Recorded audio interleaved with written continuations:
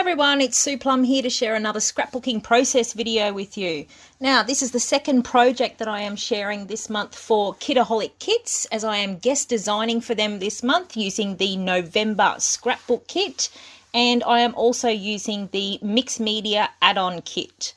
So if you saw my previous video, you may remember the subject that I scrapped was some photos of one of my sons dressed up as a character from a story that he wrote. So today I decided that I better scrap one for the other twin. So I'm actually scrapping some photos of my other son dressed up as the character that he created for his Dr. Seuss style story that we wrote during homeschooling. So he actually created a story called Frank the Zombie. So I am going to scrap some photos of him dressed up as the zombie that we did for our little mini photo shoot.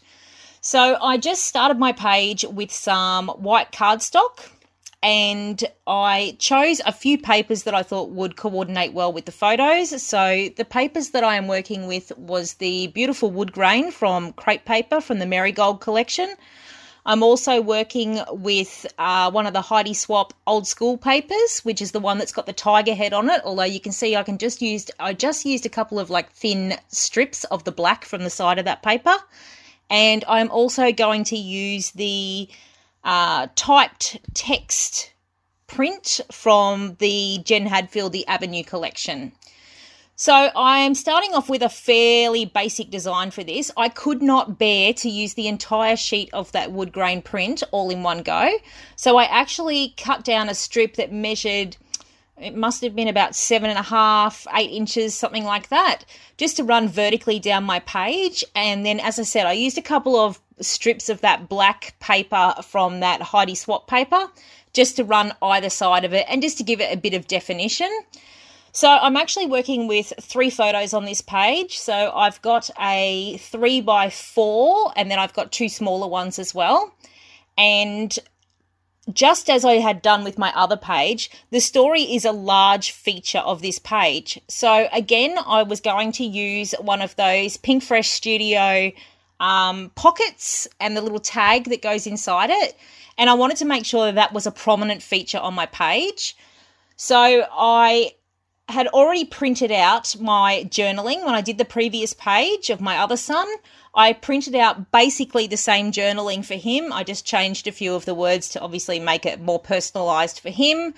And just as I had done with my other son, I also uploaded a video of him reading his story to my YouTube channel, which I set as private. And then I created a QR code for the video, which I've just put on the back of the journal tag. So there I've got the text print paper from Jen Hadfield. Now, given that this was about a story that he'd written, that was the reason that I chose this text print paper. And I decided to extend that theme even further and dusted off one of my old Fiskars punches. And it's actually just a notebook style punch. So I just punched down the side of that. And I just used my finger just to sort of ruffle the little tabs up a bit just to give it a bit of texture.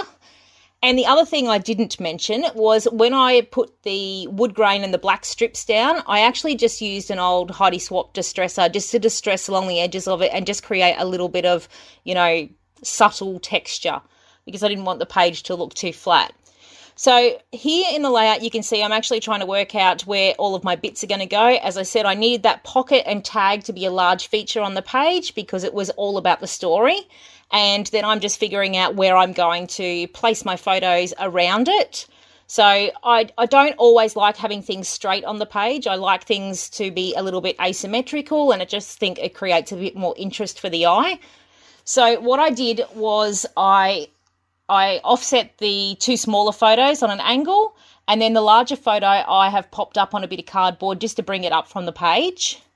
So I've got all of my main elements in place by this stage. I've got my pattern papers in place. I've got my journaling pocket in place. I've got my photos in place.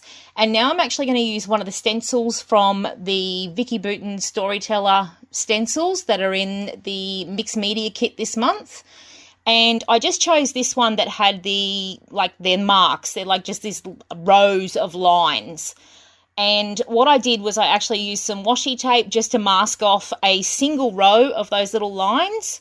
And I'm just going to use some black Stays-On ink and a sponge dauber, and just going to sponge through along the bottom edge of my page. And then I'm actually going to repeat the same process along the top edge of the page. I had no rhyme or reason as to why I chose to do this, but I just thought it would just close off the top and the bottom of the page quite nicely, because those black lines down the side were quite sort of solid, and I didn't want the eye being pulled too vertically, so I wanted to put some sort of strong horizontal elements in there as well. And I just thought it would help break up the wood grain a bit, and also pull in that black a little bit more. I didn't want those two black lines, those vertical black lines, to be the only black on the page. So once I'd done, yes, and you can see my stencil there is now stained. If you know anything about me, you know I'm not the greatest cleaner of stencils or stamps or anything else. I don't care if they get stained. They just look well loved to me if they look like that. So once I had the stenciling in place, it was pretty easy. It was just a matter of going back and embellishing my page. Now in my hand there, I've actually got a selection of elements from this month's free printables. So I've just got some little labels and tags and things like that. And I chose all of these because they are in that same shade as that green pocket and tag there. And I wanted to pull that color in a little bit more.